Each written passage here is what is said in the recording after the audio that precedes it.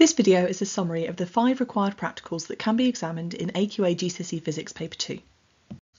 When you're deciding what to prioritise for your final revision before the GCSE Physics exams, it's worth bearing in mind that 15% of the marks in the whole GCSE are for the required practicals, so they're more likely to come up than anything else. There are 5 of these in Physics Paper 2, or 4 if you're taking combined science. The first one is the spring extension practical, which you might also know as Hooke's Laws practical. Then second, we've got the acceleration required practical, in which you might have used a trolley on a track. Then there's the ripple tank required practical. And then number 9 is the reflection and refraction practical, which you only need to know about if you're taking GCSE Physics, also known as triple science. And then finally, there's the practical in which you look at different surfaces and see how they emit and absorb infrared radiation. In the first required practical for GCSE Physics Paper 2, you suspend a spring using a clamp stand and a clamp, hang masses from it, and then use a ruler to measure extension, which is the final length of the spring after you add the masses minus the initial length when there was nothing hanging from the spring. You can then calculate the force that's been exerted either by using a Newton meter or, to be honest, by knowing the weight of one mass before you start. When you did the required practical, you may have displayed your data on a graph like this. But there's one thing about this graph that is really quite unusual. In science, we usually plot the independent variable on the x-axis and the dependent variable on the y-axis. But when you did this practical, you almost certainly hung masses with a particular weight off the spring and then only afterwards measured the extension. So why have we flipped the axes in this graph? Well, there are 2 reasons. One is that it is possible to do this practical the other way around. You could stretch the spring until it's a certain length and then see what force is required to get that extension. But the other reason is actually a mathematical one. If we reverse the axes from what you might expect to do and plot extension on the x-axis and force on the y-axis, then the gradient is the same value as the spring constant, and that makes that calculation much easier to do. From this graph, we can identify where the limit of proportionality is. As long as Hooke's law holds, extension and force are proportional to each other. This means that you're going to have a straight line graph that passes through the origin. The graph has a continuous gradient, so we have a straight line. At the point at which the line stops being straight, we've passed the limit of proportionality. If the graph is plotted the other way around, with force on the x-axis and extension on the y-axis, then you need to be aware that rather than extending exponentially to the right, the graph will extend exponentially upwards when the spring reaches the limit of proportionality. If you're given some data to transfer onto the graph, then this will happen automatically, but it's worth bearing in mind in case you're asked to draw a sketch graph. To write a method for a 6-mark question about this required practical, you would firstly describe hanging a spring from a clamp that's attached to a clamp stand. Then you would probably mention clamping a ruler alongside. You can just hold the ruler in your hand, but the advantage of clamping it is that it ensures that it's vertical. You then measure the initial length of the spring before you've added any masses to it, and then you add a 1 Newton weight that's hanging from that spring. You measure the new length of the spring, and then you use that new length together with the initial length to calculate the extension. And you do this by subtracting the original length from the new length. This is repeated several times, and each time that you do, you add a further Newton. But it's important that when you do this, you don't exceed the limit of proportionality, because if we're trying to calculate the spring constant, we need the spring to still be obeying Hooke's law. You might have also included in your answer the actual calculation that you need to do to calculate the spring constant. So the calculation that's on the equation sheet is force is spring constant multiplied by extension, but of course you would need to rearrange that. The 7th required practical usually involves using a glider. This is pulled by a variety of hanging masses along an air track. The air track is used because this is going to totally eliminate friction, which would have an impact on our data. Light gates are used to see how quickly the glider is moving at each point on the air track. It's possible to do this using 2 light gates, or also, depending on the exact practical you're doing, using 1 light gate and using this together with the length of time that the glider is travelling for. This will allow you to work out the acceleration. As we add more masses, the weight or the force increases, and therefore the glider accelerates faster. It's also worth bearing in mind that the exam board could ask you about this in a context that's slightly less scientific. So for instance, here we're asked about how a student can determine how the size of gravitational force acting on a toy train would affect the acceleration down a ramp.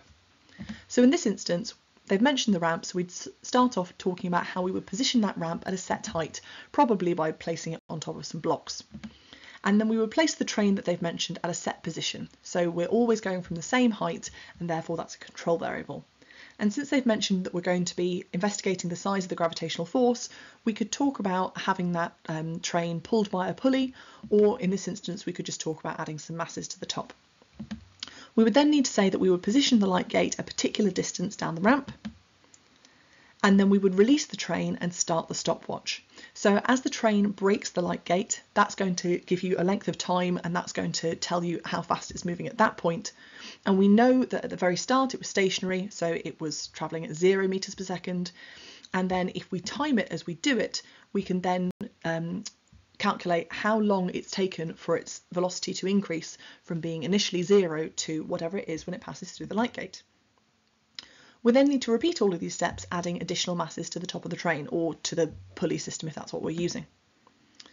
And then, as we said, we would use the time from the light gate and the length of the train to determine the speed. And we could put these together to work out the acceleration. So your initial velocity, of course, is going to be 0.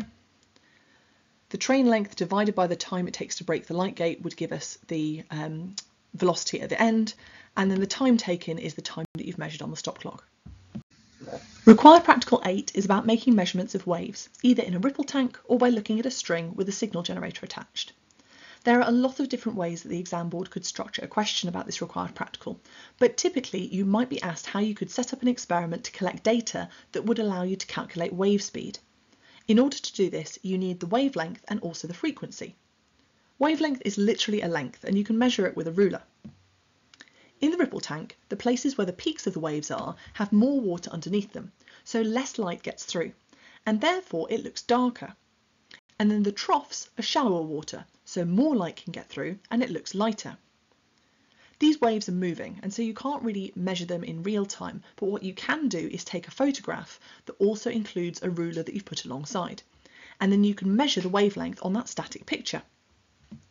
One thing you can do to make your data more precise is, rather than just measuring from one peak to the next peak, you could measure the length of 10 waves in one go and then divide that length by 10. Next, you need to think about the frequency. The normal way to use a ripple tank is to have some kind of oscillator or signal generator which is causing a metal or wooden rod to bounce up and down and create the waves. And often that's going to have a screen on it, and you can just read the frequency straight from there. But if that's not available to you, then what you can do is pick a point in the ripple tank and then count how many waves go past that point each second. And just like with wavelength, we're going to be more accurate if we measure over a greater time. So rather than saying how many waves went past in 1 second, you might choose to count how many waves passed in 10 seconds and then divide that by 10 to find the frequency. Once you have those two pieces of information, you can put them together to work out the wave speed. Or if you were trying to work out wave speed, firstly, then what you could do is have your ruler alongside the ripple tank, measure the time for one wave to travel the length of the tank by using a stop clock, and then use velocity is distance, so the length of the tank, divided by time, and you could also work it out that way. Although this question asks us how to measure wavelength, frequency and velocity, we know that these three are connected by the same formula, so actually in a real investigation we could measure two of them and then calculate the third. We need to describe that we're aware that to do this we would use a ripple tank.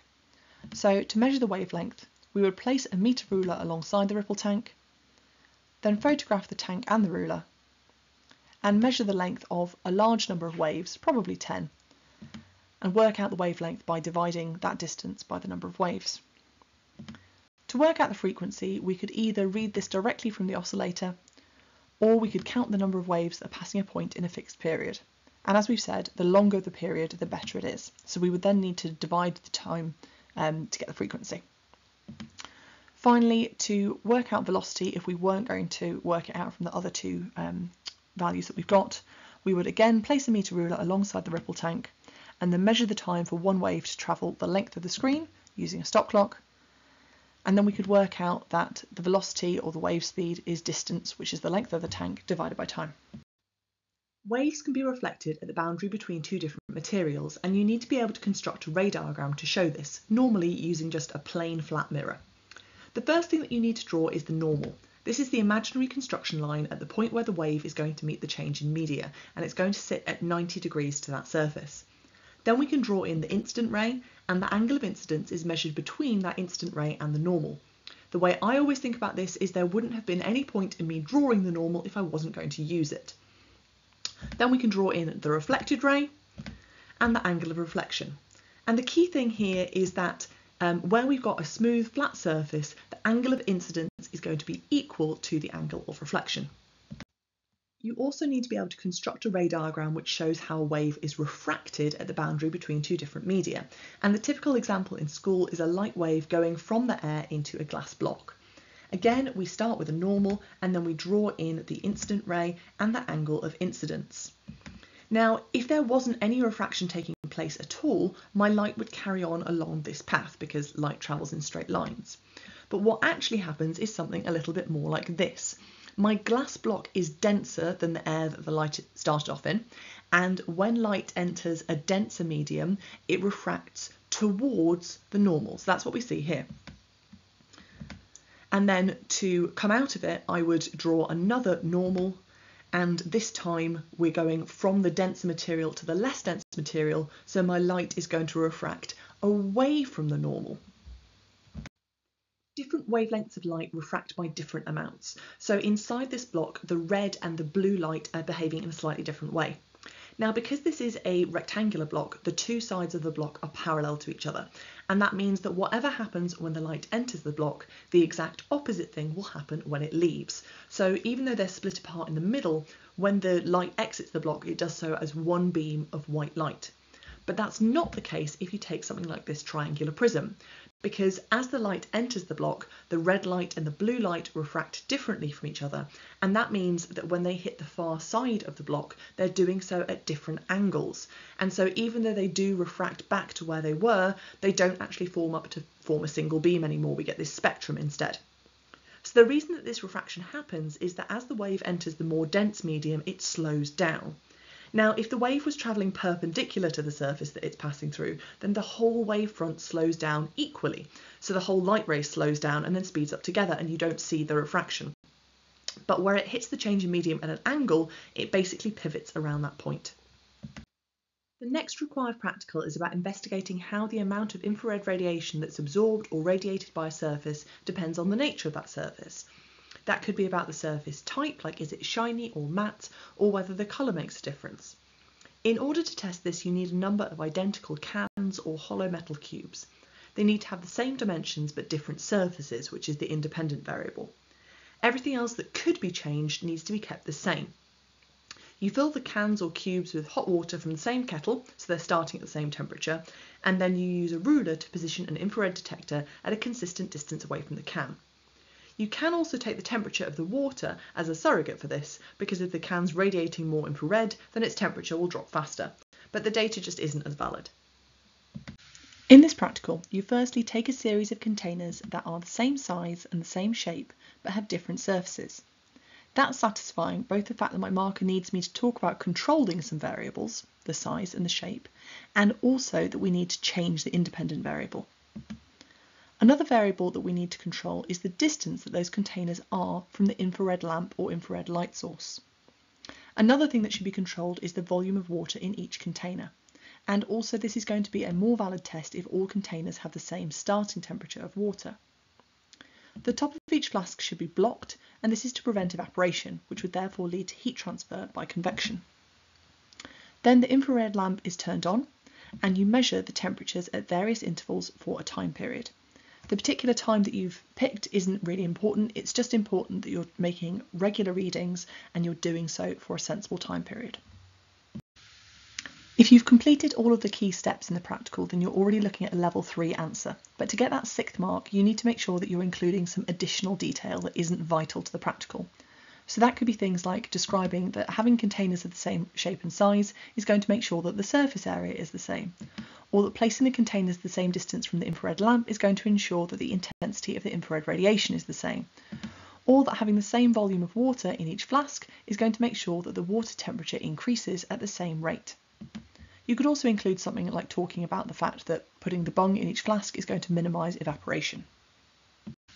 Thanks very much for watching, and I hope you're now feeling a little bit more confident talking about your GCSE Physics required practicals.